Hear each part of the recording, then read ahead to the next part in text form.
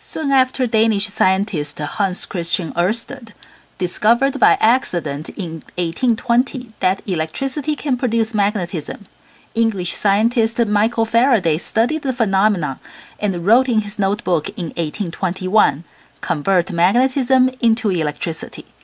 It took Faraday 10 years to find the answer. In 1831, Michael Faraday successfully converted magnetism into electricity.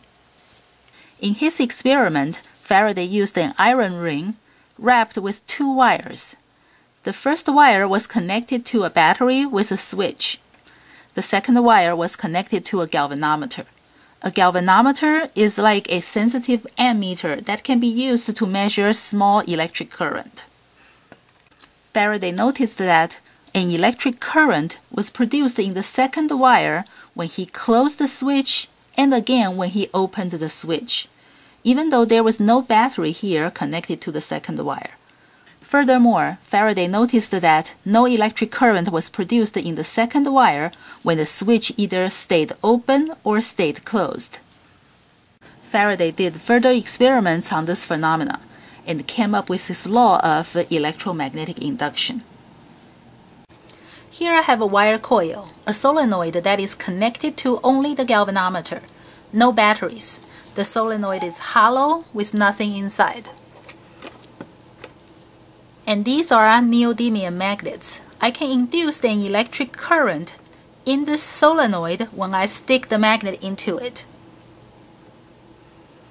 But there's no current if the magnet just sits inside. So it is not the presence of the magnetic field that induces a current.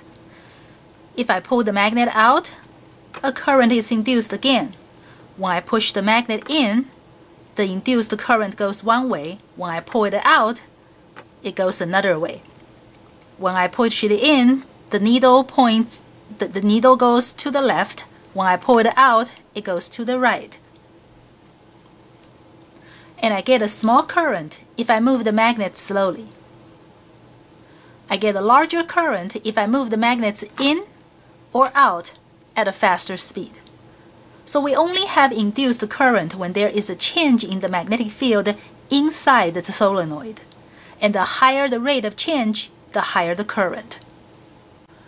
Also, if I remove the magnetic field inside the solenoid by pulling the magnet out, the needle goes to the right. And I can get the same result if I remove the magnetic field by pulling it out on the other side. The needle also goes to the right. What if I flip the magnet over? When I push it in, now the needle goes to the right. When I pull it out, it goes to the left. Opposite to what happens when it was like this. And then I flip it over. More specifically, to produce an induced current, what we need is a change in this thing called magnetic flux.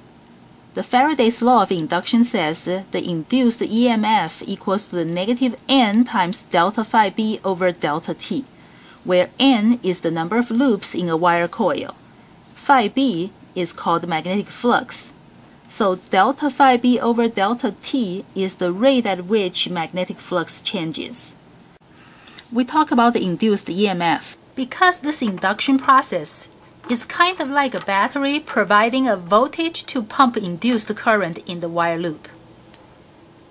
That's why we call this voltage electromotive force, EMF. By the way, around the same time Faraday made his discovery, an American scientist, Joseph Henry, made a similar discovery independently. However, Faraday was the first to publish his work, so we have Faraday's law of induction. To produce an induced EMF, this magnetic flux has to change. The higher its rate of change, the higher the induced EMF, and therefore the higher the induced current. Also, the more the loops we have in a wire coil, the bigger the induced EMF. That's why we use the solenoid with lots of wire turns for our demonstration. In the next few lessons, we will look at what magnetic flux is and what this negative sign means.